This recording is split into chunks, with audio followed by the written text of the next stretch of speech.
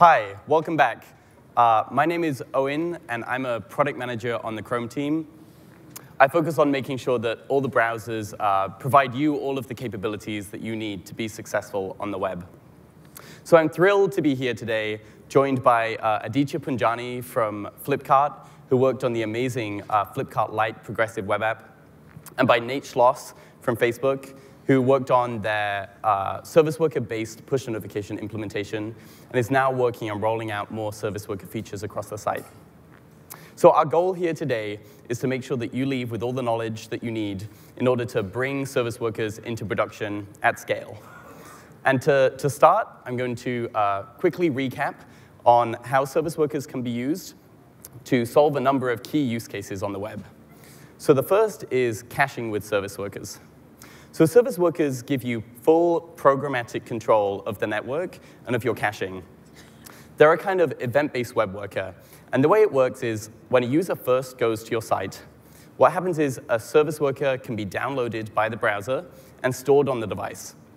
And then whenever any network request is made by your app, like an AJAX request or you include some kind of image, the first thing is that an event is fired into this service worker that essentially allows it to intercept that request and handle it programmatically. It can do this by forwarding it onto a web server, or by reading from a cache, or by generating a response entirely. And so these allow you to build an experience that's responsive and reliable regardless of the network conditions. So next, synchronizing with a service worker.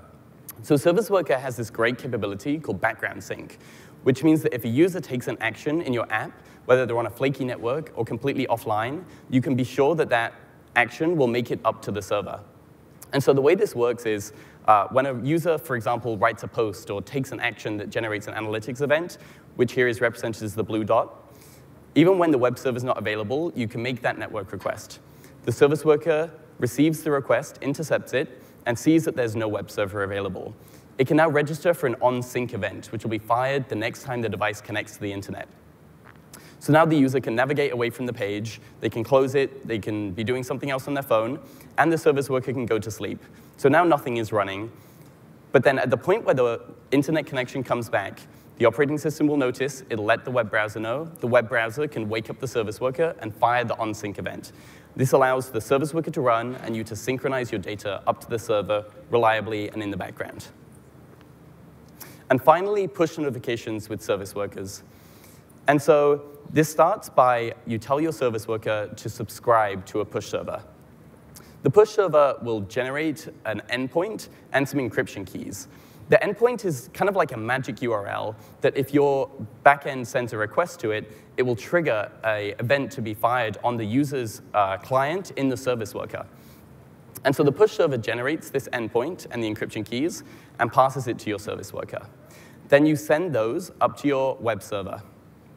At this point, the user can navigate away, Chrome can be closed, they can be doing something else on their phone, and then when you have a notification on your server that you want to send to the user, you simply encrypt it with the keys that were given to you, and you make a request to that endpoint. That will pass the data, the encrypted data, over to the push server, which will in turn wake up the device and send an event into your service worker running in the background. The service worker then receives this decrypted payload down from the web server and can use the notifications API in order to show that notification to the user. And so together, Service Worker allows you to build advanced caching that makes your website fast and reliable regardless of the network condition. It allows you to build offline and background synchronization, and it allows you to send your users push notifications. And so together with these capabilities, you can build a really great experience. And so we added one more thing to it, which is add to home screen. So by providing just a small JSON manifest with some metadata about your app, icons, and its name, you're able to show a banner to your users, asking them if they want to add the progressive web app to their home screen. And if they click it, then they get an icon on the home screen, just like any native app. And together, sites that use these rich service worker capabilities and add to home screen, we call progressive web apps. And so the world today looks something like this. You have this array of ingredients that you know can be combined together to build something, to create something amazing.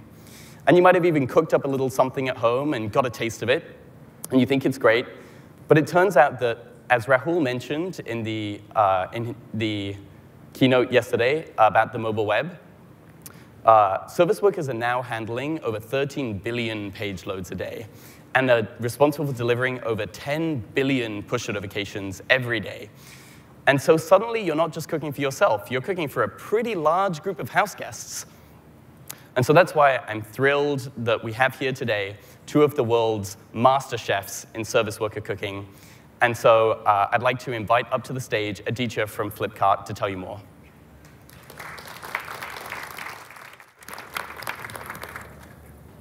Thanks, Owen. It's great to be here. My name is Aditya, and I work for Flipkart, which is one of the largest e-commerce retailers in India. Now, in India,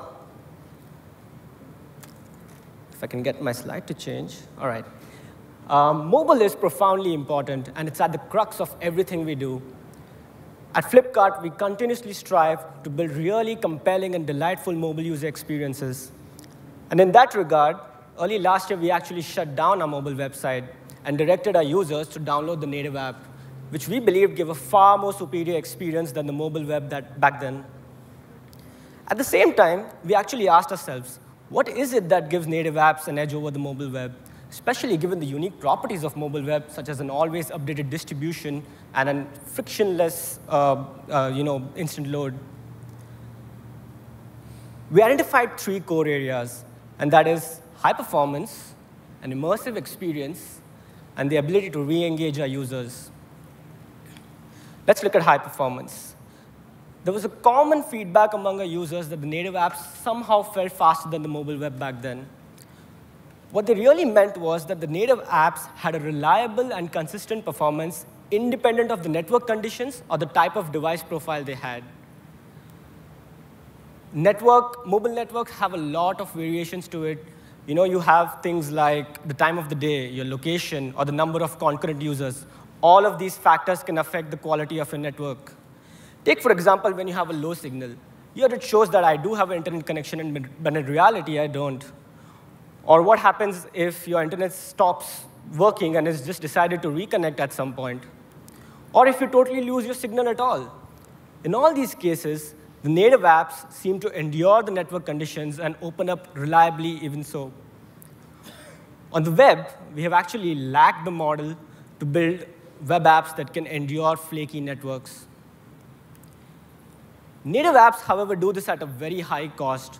On a 2G connection, it can take several minutes for a user to download and install the native app. Compare that to the different ways of building web app at Flipkart. Even with server-side rendering or a client-side single-page app, it takes several seconds before anything meaningful is painted for the first user. On repeat visits, native apps have a significant advantage. On the first visit, they have managed to package and download the entire set of critical resources required for an instant load the next time. We wanted to bring this instant load model to the web. And the way we do that is with the app shell architecture. The app shell architecture is in many ways an evolution of the traditional the server-side rendering or the isomorphic or universal, as we call it. But it has key differences to it, which I'll get to in a minute. For us, the app shell architecture meant breaking down our entire application into two states, a loading state and a loaded state. The loading state is essentially what the app shell is. It's an HTML structure which has placeholders and acts as a host for the dynamic content to come fill in. A well-designed app shell would give visual cues to the user of what to expect as the data loads in progressively. This will enhance his perception of speed. Now, with app shells, you throw service workers to the mix, and you can cache these app shells on the first visit, and on the second load, you have instant load performance. Now, a lot of you may argue that we could do this with other technologies, such as app cache. What is so special about service workers? Well, for us, service worker is a highly programmable low-level primitive. What that means is there is no magic. Everything is left up to us as developers to design the solutions. And with that, we could actually devise very sophisticated cache policies that could never be done before. The last important bit is that the service worker acts as a network proxy layer in your browser. What that means is that our application can be completely indifferent if whether a service worker exists or not and just function with or without it. The impact of this was immense. Even on a 2G connection, we brought down the load times to a few ms thanks to service worker cache. So now on a repeat visit, with service worker and the app shell architecture, we have a comparable load time to the native apps. And it's not just blazing fast, it's even reliable on flaky networks. This is what we believe is the offline first pattern, which is you respond to all the critical resources from the offline cache first and go only to the network for dynamic content that cannot be otherwise cached. This allows us to build really reliable and network resilient web apps. All right, so let's compare the app shell architecture to the traditional way of doing server-side rendering.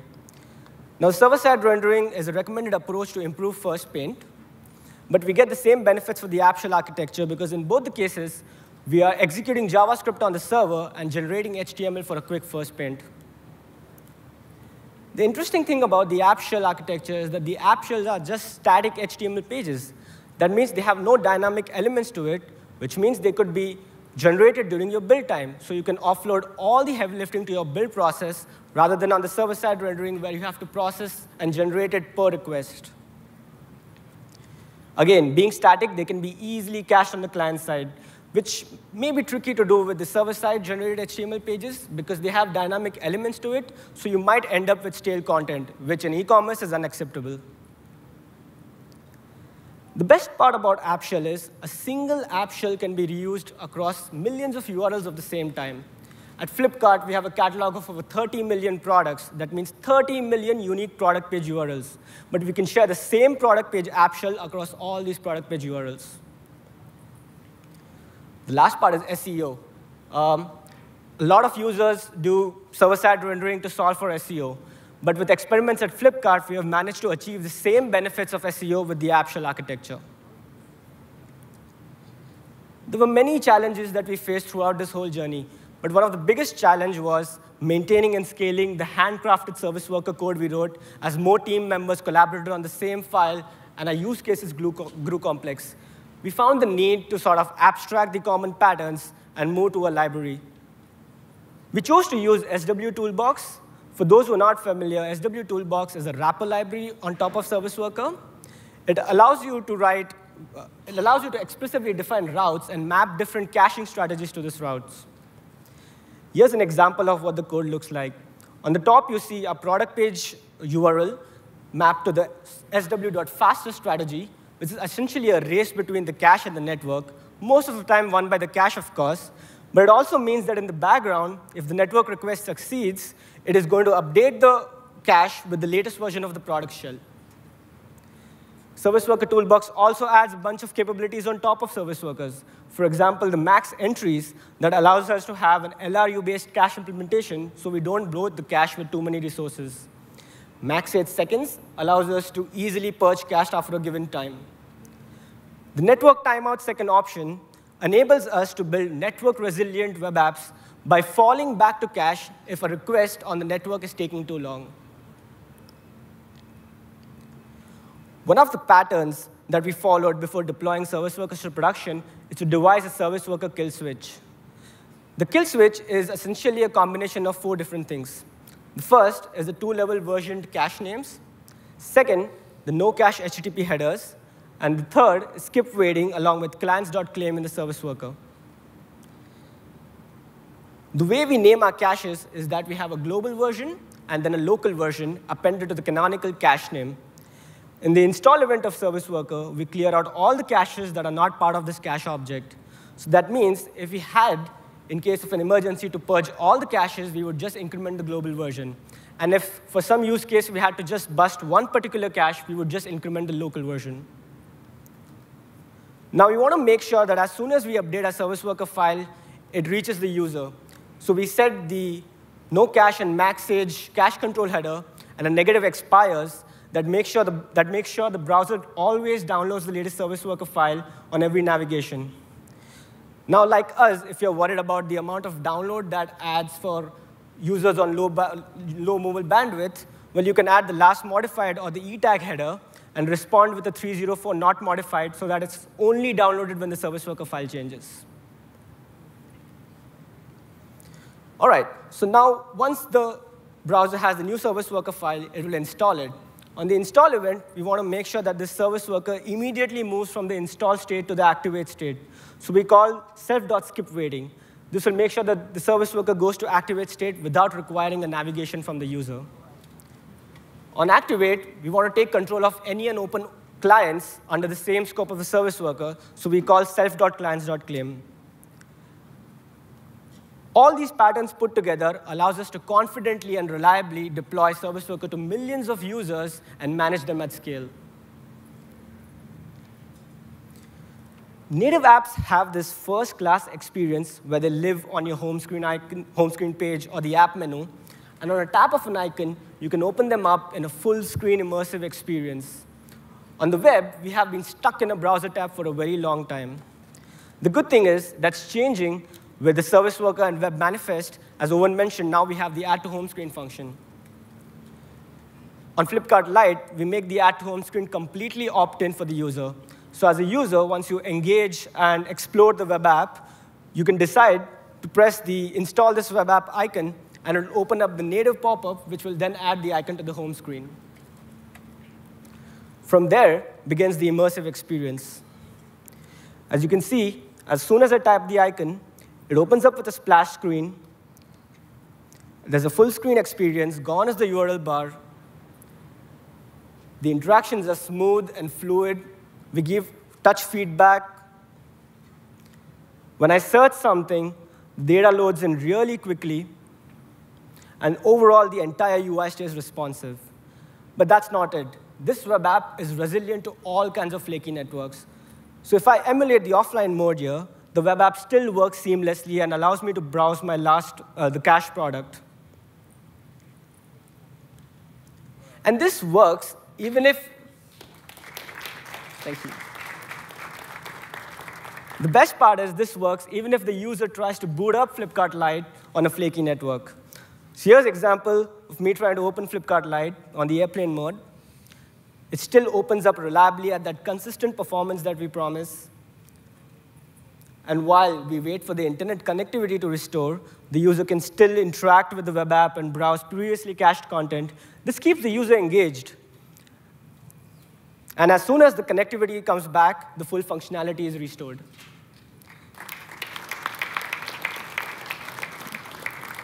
This is what we mean by reliable performance and network-resilient web apps.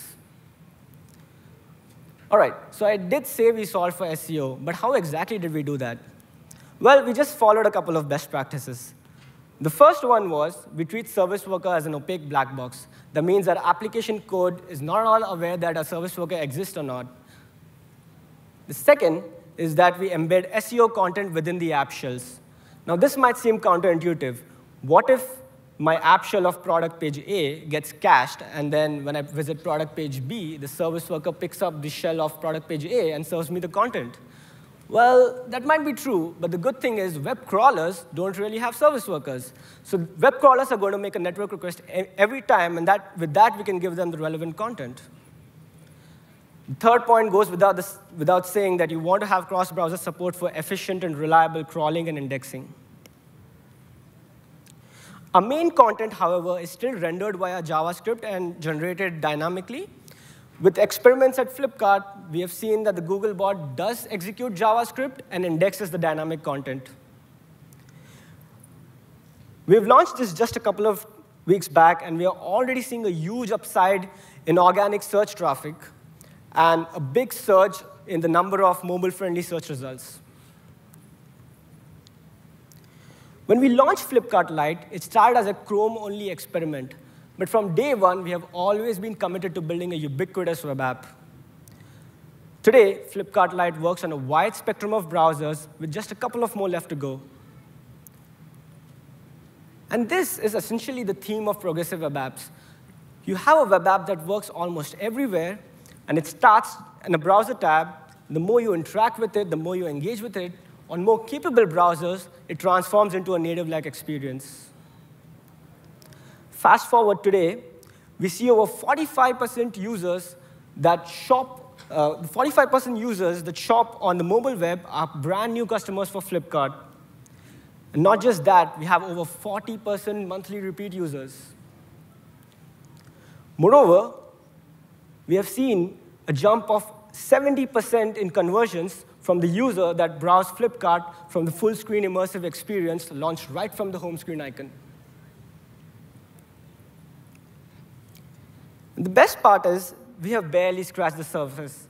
There's so much more we can do with the mobile web, and we have an amazing team back at home in Bangalore, India, working very hard at this. Now, native apps have an incredible tool to reach out to their users, known as push notifications. Thanks to Service Worker, we can even send push notifications on the mobile web today. We're working really hard to bring this to Flipkart Lite soon. But to talk more about web push and Service Workers, I'd like to invite Nate Schloss from Facebook. Thank you.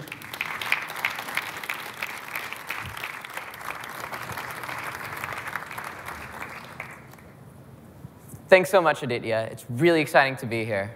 My name's Nate Schloss, and I'm a software engineer at Facebook. I built out our browser push implementation, and I'm also working on our future use of Service Worker and rolling out Service Worker across our apps. At Facebook, we love the web. The web is cross-compatible. Users understand how to use the web, and there's low barriers to entry. The web is also fast. Navigating to a website can happen in the matter of seconds versus minutes to download a full program. As a mobile-first company, you might be wondering, why does Facebook care so much about the web? Well, mobile-first does not mean native-only. To have a successful, fully encompassing mobile-first strategy, you also need to include the mobile web as well as native. One might worry, all right, we're going to invest all of this time in a mobile web app, but what about the native experience? Well, the mobile web is growing right along native. When we see growth in the mobile web, we don't see any downsides going on in native. When we see growth in native, we see the mobile web grow right along with it. The platforms are complementary. They're not competing against each other. The mobile web plays an even more important role in emerging markets like India. In places where the barriers to download an app are high, maybe there's flaky networks, maybe people have a hard time understanding how to install Google Play, get online on Google Play, maybe you don't have a lot of data, so it takes time to, they can't download a full app. The mobile web is a lot easier. You can just click on a link, get to a site, and load it instead of having to download a full app every single time. The desktop web is also an area that's very important. The desktop web is an area of continued strategic importance to Facebook. Lots of people use Facebook on desktop, and it's an area that we need to make really awesome. We need to have it be a polished experience and continue to make it a really great way to use Facebook. So speaking of desktop, you might remember your first desktop computer. Maybe it was 1995, and you wanted to check your encyclopedia. So instead of browsing to a website, you would open your encyclopedia program. You would go, search what you want in your encyclopedia program, everything would be local, and you would get what you want. Let's say you wanted to play a pinball game. You would open your pinball app on your computer back then, and you would play your pinball game. But then we started seeing a shift to the web. Around 2000s, people stopped using native apps for everything and started shifting to the web for a lot of the reasons that I outlined before. The barrier to the entry on the web is lower. The web is fast. You don't have to download a full program. It's a lot greater. But then when mobile came around, we saw a shift back in the other direction. People stopped using the web so much, and they started using native apps on mobile. Now, why was this? So originally on mobile, the web was more of the desktop web just brought to a smaller screen. It was missing many of the things that made mobile great.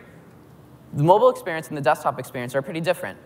On mobile, you expect a real-time communication device. You don't expect the full desktop experience. And there's a lot of features on mobile that haven't traditionally been on desktop. For example, things working really well offline on flaky networks, and especially that real-time communication experience with push notifications. Push is necessary to be successful on mobile. You wouldn't use a messaging app that didn't tell you when you had new messages. You wouldn't use a calendar app that didn't tell you when you had a new appointment. And, for example, you wouldn't use a social networking app that didn't tell you when somebody commented on your status. Now, on the web, for the longest time, the best way to re-engage people was email. Now, email is not terrible. It can look pretty good. And users understand email. It's not so bad. However, the barriers to entry for email are pretty high. You have to type in your email address. Then you have to go to your email program, click on a link, go back to the site. There's a lot of steps. Additionally, you can't get some of the real-time engagement that you can with push notifications. With email, if you're active, like commenting on a thread or in a messenger conversation, you have to keep going back to your email program to check what's going on. You don't get notified about anything in real time. With SMS, so we can also use SMS here. But SMS has a lot of the same barriers to entry that email has, in addition to being flaky and sometimes. So we knew that push notifications were a good way to solve this. And we also knew that they were very, very successful on our native apps. And we cared about the mobile web as well. And for the longest time, we wanted to bring push notifications to the mobile web. We wanted to do it so badly that we built private push notification implementations with UC Browser and Opera Mini. And just like we saw in our native apps, this was very impactful. Visitation grows up, engagement goes up. This was really, really great for the mobile web. So after successfully doing this in a private way, we wanted to start doing it in a standards-compliant way, in a way that would work everywhere, and just really well for everybody outside of the box. So when we heard that Chrome and Mozilla and others were working on doing a web push API with service workers, we were really, really excited to build a notification implementation there as well. So what does this look like? Well, when a user browses to Facebook, they can opt in to get push notifications. Once they do that, let's say somebody posts on their wall. So somebody tags them in a post, they can click on a notification, and they get to the content right away. This is really similar to the native experience. In many ways, it looks identical to the native experience. And it's the experiences that users know and expect and like. This is the way to do notifications on mobile. So from a technical side, as Owen was saying before, setting it up isn't too bad. When your user opts in for push notifications, you get an endpoint. You send data to this endpoint. In this case, it's going to be Google Cloud Messaging. Now, GCM is going to have a persistent connection with browsers. So it has this persistent connection, and it sends a push event with the data that you sent to it before to the browser. The browser knows which service worker to wake up for this push event. It gives the push event to the service worker. The service worker takes the data and makes a notification. It gives the notification to the browser, and the browser can then go ahead and display notification to the user. Now, if you're doing this on the most modern browsers, you get push notifications with data. However, if you're trying to take the long tail of the web, not everything supports push notifications with data. So you also want to set up push notifications that can work in situations without payloads. Doing this is just one additional step. It's not too bad. So just like before, you have your push endpoint, and you send a request to it. However, this time, you don't have an encryption key, and you don't send data. Just like before, you have your push provider, which is there, and it has a persistent connection with the browser, and sends your push event to the browser. Just like before, the browser knows which service worker to wake up for this push event, and it wakes up the service worker and gives it the push event. However, this time, your service worker doesn't have any push data. So it has to go back to your server, fetch the data, and then it has the data so that it can use to display notification. It constructs the notification, just like before, gives it to the browser, and the browser can display the notification to the user. However, I should note, in this scenario, there's one other thing you want to think about. That fetch request back to your server could potentially fail, but the service worker still has the push event. As part of the contract to getting push events in a service worker, you're promising the browser that you're going to go ahead and actually display notification. If you don't, many browsers will apply a penalty, and some browsers will actually show an error message notification. This error message notification is not a good user experience. It looks really bad. So you want to always have a backup notification ready in your service worker for if that fetch to you fails. So as we rolled out push at scale, there are many lessons that we learned along the way. One of these is when it comes to clicking on notifications. The problem of clicking on notifications might seem pretty straightforward. You click on a notification, and it opens a new browser window. So let's say you're in an active messaging conversation. I click on a notification, it opens a new browser window. Now the next message comes in. I click on a notification, and it opens a new browser window. Now another message comes in. I click on a notification, it opens a new browser window. As you can tell, pretty soon you're going to end up with a lot of browser windows open. It becomes really, really hard to use Chrome because you just can't find the tab you want. Maybe things could be a little slow. It's not a good user experience. All right, so how do you solve this? Well, maybe you click on a notification. Now the service worker checks if there are any windows open. And then if there are, it asks that window to navigate to the place it clicked. Or if there's no windows open, it opens a new window. This brings some other challenges, though. Let's say that you have a site that users can engage with. Maybe they're in the middle of typing a comment or a new post. And they click a notification, and then the window navigates, and it blows away their post they're in the middle of writing. That's also not a good user experience, because now you've just deleted what the user was in the middle of doing. So to solve this, we came up with a solution that's not too bad. So somebody can click on your notification. Then the service worker is going to get a notification click event. Now, what the service worker will do is it'll check if there's any windows of your site open. If there aren't, what it can, just like the first scenario I outlined, it can go and tell the browser, hey, browser, please open a new window to my site. And the browser can open it. Pretty straightforward. Now, this case gets a little more interesting. Let's say you have a window open, and somebody clicks on your notification again. Just like before, the service worker gets a notification click event. However, this time, the service worker is going to check and see if there's any windows of your site open. If there are, instead of posting a message to the browser, it'll send a message to the window saying, hey, window, can you please navigate to this URL? The window can then either say, yes, I'm going to go navigate, if the user's not in the middle of writing content, in which case the service worker can say, hey, browser, please focus on this window. Or the window can say, hey, the user's in the middle of writing a post. I can't navigate right now. In that case, just like before, the service worker can go ahead and open a new window. We found that this was the best compromise between not overwhelming the user with too many tabs of the same site being open, but also not blowing away what the user was in the middle of doing.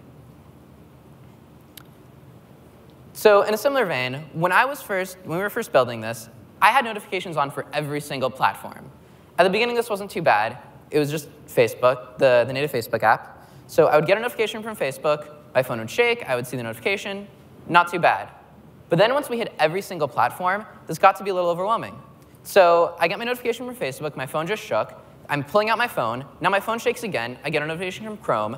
I'm maybe looking at the notification from Chrome, trying to pick between Chrome and Facebook.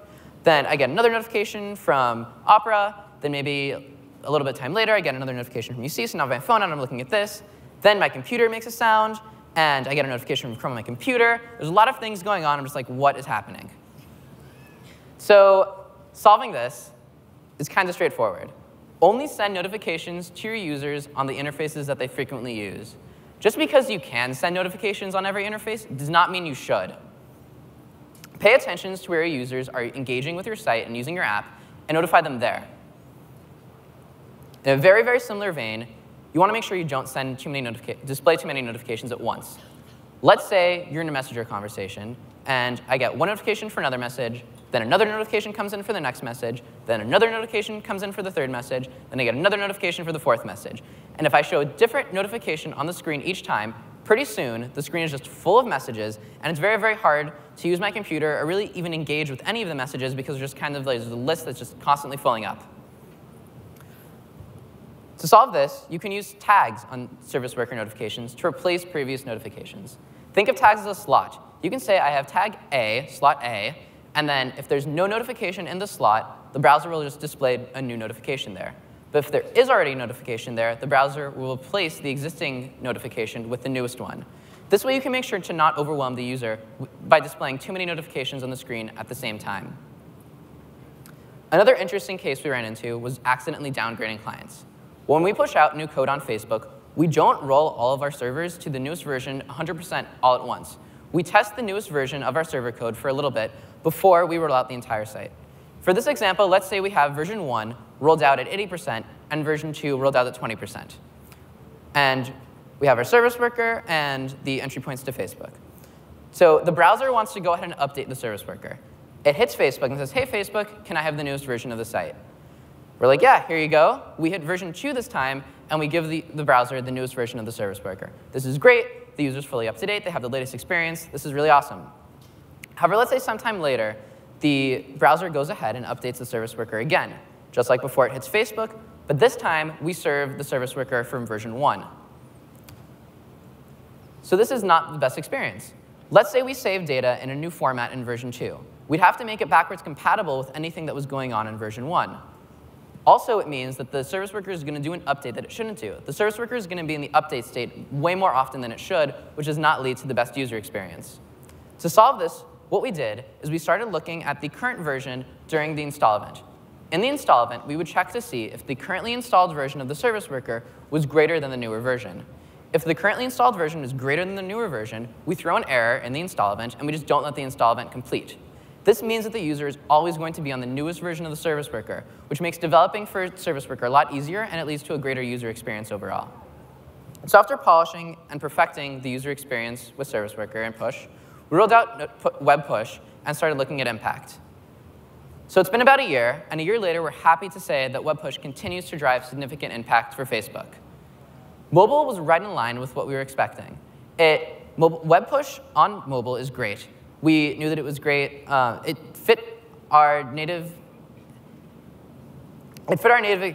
experience really well. We kind of knew that web push on mobile was awesome, and we saw the engagement we were expecting.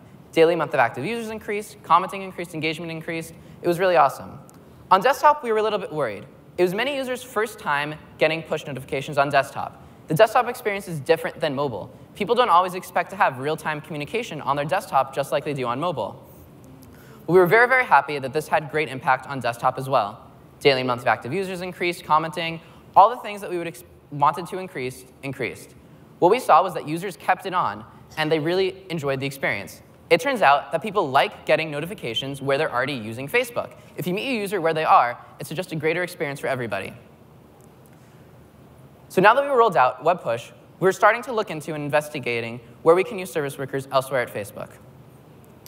Today, loading Facebook is often blocked on the network. What we try to do when we load Facebook is we do a little bit of work on the server, and then as soon as we can, we push it out on the network and let the client do work as soon as it can. Then in parallel, we do a little bit more work on the server and try to push that out to the network as soon as we can. What this does is we're taking full advantage of everything that we can across the stack to try to get the user Facebook as quickly as possible. However, if the network is flaky or slow or something's going wrong, this can just block the client from being able to do anything. The client doesn't get Facebook at all. Maybe it takes a long time. A lot of the optimizations that we can get by doing things in parallel just don't apply anymore. The Service Worker can do much better. Like Aditi said, with Service Worker, we can make sure that we already have the shell of the app loaded. We can start doing work on the client before we even hit the network and before we even hit the server. The client can start doing work to display the site. Then all it has to do is fetch the content that it needs to display this piece of content instead of fetching an entire app every single time you hit the site. So we can start doing work in parallel even earlier and parallelize across more of the stack. Another experience that we can get is being able to run an app totally offline. Now, offline dinosaur is great. He's super cute, but really it's time for him to go extinct. Native apps can work offline. When you open a native app, you don't see, and you don't have an internet connection, you're not going to see offline dinosaur. You're still going to see an app experience. And this is what we should be able to get on the web, and now we finally can. At Facebook, we're already really starting to invest heavily in service workers, and we're very excited about their future. Starting this week, we began testing offline mode on Messenger.com using service workers. We're using service workers on WhatsApp Web to make the site load much, much quicker.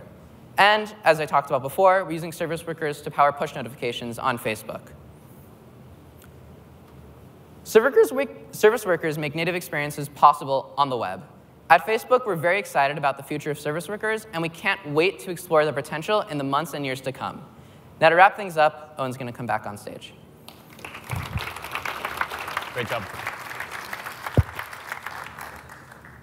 Thanks, Nate. So I'm really excited about all of the momentum we're seeing in the community around service workers and progressive web apps. I was really happy to steal this slide from Rahul's Mobile Web State of the Union yesterday, which shows all of the different companies that have either already shipped progressive web apps or are investing in progressive web apps. And it's not just Chrome. This is a journey that a number of the browser vendors are taking together. And here you can see some of the tweets and posts from a number of the other browser vendors about service workers and progressive web apps. We've been really excited to see the momentum in this community, and I encourage all of you to get involved. Ask and answer questions on Stack Overflow, post your libraries and your pull requests on GitHub, and tweet at us on Twitter. With service workers, we need to rethink web development. It's now possible to build high-performant, engaging experience on the web. And all of these features are available in production today, and they work progressively. And so I encourage all of you to go back home and join Facebook and Flipkart in using service workers at scale. Thank you.